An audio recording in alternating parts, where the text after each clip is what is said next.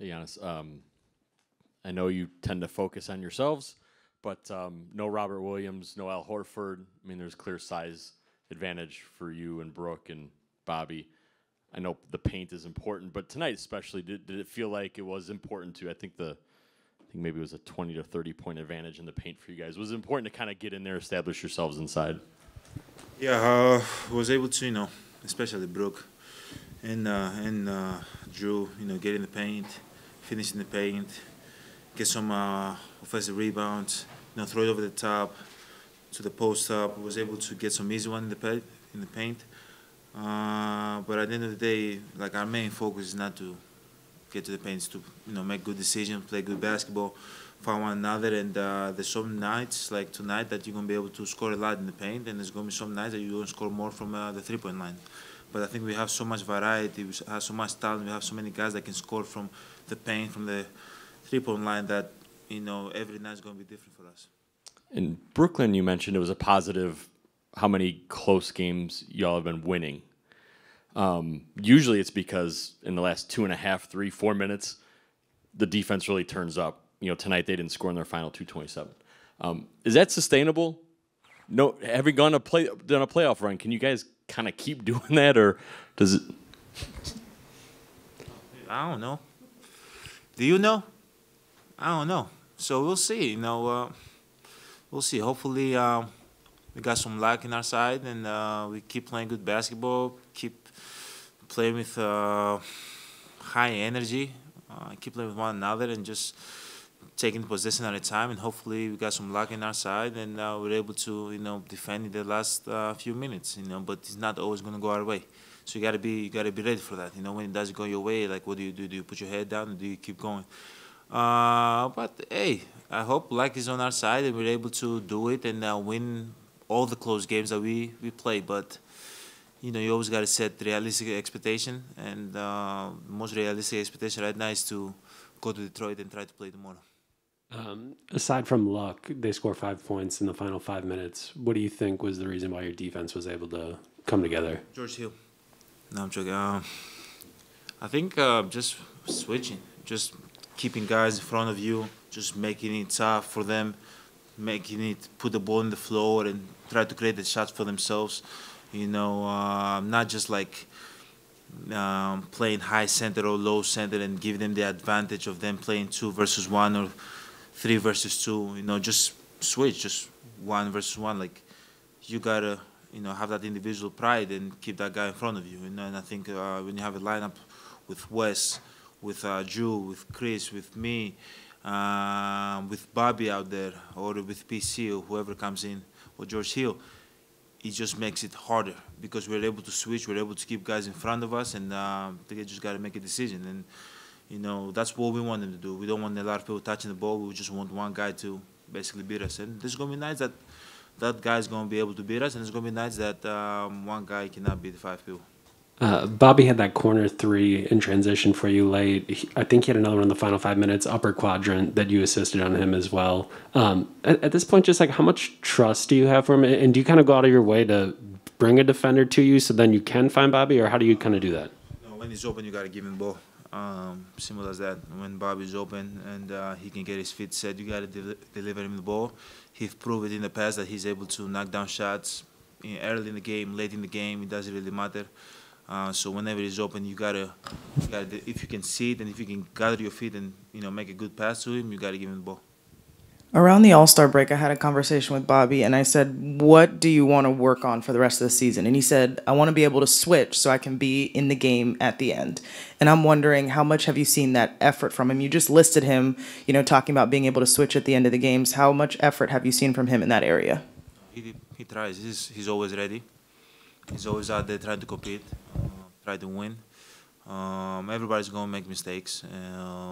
Everybody, going to get scored on, but you see that he always tries. And, as a teammate, I love that. I love to have a guy next to me down the stretch, early in the game, no matter what time and score is, the guy that's going to try is going to give his all, and Bobby always gives everything he has. So I definitely see that he's putting a lot of effort in, like keeping guys in front and switching up and taking that individual pride to not get scored on. What's impressed you the most about the way that Brooke has fit back in so well and like seemed to kind of just, I don't know, playing so seamlessly with you guys again? I know he's I'm not gonna say it's easy. He's just Brooke is so talented. You know, like he can be threat from the 3-point line, but he's so big. You know, offensive rebounds. You can just throw the ball up there. He's gonna get it and he's gonna finish. You know, he can knock down free throws. He's just so big. He's a threat. You know, no matter what he is on the floor, and he defensively, he's Brooke. He's one of the best defensive players in the league, and he makes us better. You know, offensively and defensively. What kind of a difference has it made? I know early on it was you and Bobby. It's the only two bigs. Like how much of a difference has the second half felt on you just having a third big to throw into rotation between him and Serge and et cetera? Obviously, we're able to get some rest. You know, I think we played so many games, just me and Bobby, as the only big, and obviously we guys that love to compete and love to be out there and play hard and give everything for our team. But just having a third guy, a fourth guy that can also come in and also be a threat and also, you know, dominate in the paint and also block shots. And we have a guy that obviously right now is not in the rotation, but he's ready to play. Serge, you know, no matter where his name is called, he's ready to play. He's ready to help the team. He just gives us so many options. And you know, obviously now we go in the playoffs. It's gonna be different no matter what coach tells us to do. It might be 8-man rotation, 9, 10, whatever the case might be. But just having those two guys in the last 20 games of the season, I think it definitely helped me and Bobby just being able to get some rest, being able to get in rhythm. That's pretty much just being able to get some break. And then last one for me, just when you compare this stretch of like getting ready for the playoffs, you know, getting ready and such, like how does it compare to last year? Like just your feeling, and like, do you feel, you know, more and less anxiety? Do you feel like any less pressure? Like how would you compare this feeling now compared to last year? No, I think obviously like a lot of people think that once you once you win a championship and you succeed in life, like yeah, there's no you know pressure. You know, I don't really agree. Like obviously I don't not try to focus in the pressure as much. I just try to focus in enjoy the game. But at the end of the day, your mind always gonna find something to replace that. You know, like almost like okay, you won one time. Now you're like your mind wants to like win a second time or a third time and do like, you know. So it's almost like you let go of the past and you're thinking about what's next. So when you think about what's next, it's always like if you care about the game and you care about winning and you care about, you know, helping your team be one of the best, it's always gonna find something, a new motivation, new goal that is gonna be in front of you. So it's pretty much the same. You know, I've been a part of, I think this is my 7th playoff. About to go now. We have 2 more games. We keep jumping in the future. In 2 more games, this is going to be my 7th time playing the playoffs, and it's the same team. Go out there, enjoy the game, compete, and try to win games as much as possible, and put yourselves in the position to win. There's nothing. It doesn't really change, you know. You guys have so many good defenders on your team, but when you're watching Drew, I think he had 3 steals tonight. What is the art of the steal, or what's it like watching him make those plays defensively in a game? Love it. You know, just being out there and, you know, try to take possession at a time and try to get a stop, and all of a sudden Drew put his hand in the ball and get a steal. Like, you love it. You know, we're going the other way. So, you know, he's so capable in making the right play down the stretch, you know, offensively, but defensively he's unbelievable. He's always going to be in the right spot, in the right, you know, at the right time. So I love that he's in my team. And it definitely gives us energy, gives us momentum to go the other way and try to figure out how we're going to score. Your mom was in the house today. This is a pretty good birthday present for her, this win? Or not, maybe? She's been a part of a lot of wins, so I don't know. I don't even know if she was watching the game. She was probably eating some cake. I don't know, you know, but I hope she had some fun. I saw it up in the screen. She was smiling, so I'm happy.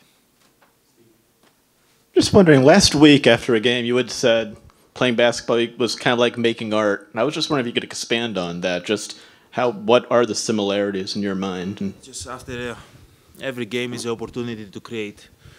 That's what I think. I just try to let go of the past And I imagine like a canvas in front of me, and today was, a game that I was able to create. Tomorrow when I wake up, I reset, throw that in the storage in the garage. But I don't know where you guys keep your canvas. If you have some, I keep them in the basement. And tomorrow I have an opportunity to create another one. So I just, let my mind. I always want to be motivated. I want to be fresh. I want to let go of the past, good or bad. You play well, it doesn't matter. If you play well and you keep hold on in the past, it prevents you from playing well again. Because if you had 40 the previous game, you're like, oh, okay, I had 40 the previous game. Today I can just like be sloppy with the ball, So that was that art that was created. Today I reset. I get a new canvas. I try to create a new art, something that I enjoy to do. I love playing basketball, So when every possession that I'm out there, I try to create good position for myself, good positions for Chris, make the right decisions, just keep creating, until the end. Last question, Lauren? I feel like we don't talk much about you being in contention for the scoring champion. And I think that's because of you, because we know what you care about. You care about the team, you care about health, your priorities are otherwise. And I know that you wouldn't change your style of play, but do you track that at all? Is that one of the, not at all, not a little, you don't ask anybody, you don't look? No, he holds you back. Like he holds you back. I really believe in this. You don't get to your full potential when you worry about the wrong things. And I'm obsessed with basketball. I really want to be the best that I can be. And, I've showed it times and times that I'm about that. I'm not about scoring champ. I can care less. I'm not about MVP. I can care less. I just want to be the best player that I can be. And whatever that takes me, I'm okay with that. So if I keep worrying about if I can win the scoring champ and who I've done it in the past and who I'm in cup, no. It takes me away from the goals that I really want to achieve. So but I know a lot of people follow it. I know probably my teammates follow it or my brother follow it, but I try to close my social media, throw all those distractions away, and just focus on how can I today, how can I get better? How can I how can I make free throws? How can I improve my jump shot? How can I be a better teammate? How can I be stronger, more explosive? How can I make good decisions? How can I enjoy the game? How can I focus on myself without being selfish? Just focus on myself by making the good decision for myself and my teammates. How can I be in the moment and don't worry about the future? Like those are the things that allow me to reach my full potential. And those are the things I worry about every single day, not scoring champ, MVPs, Boston that we just played. No, we got Detroit tomorrow.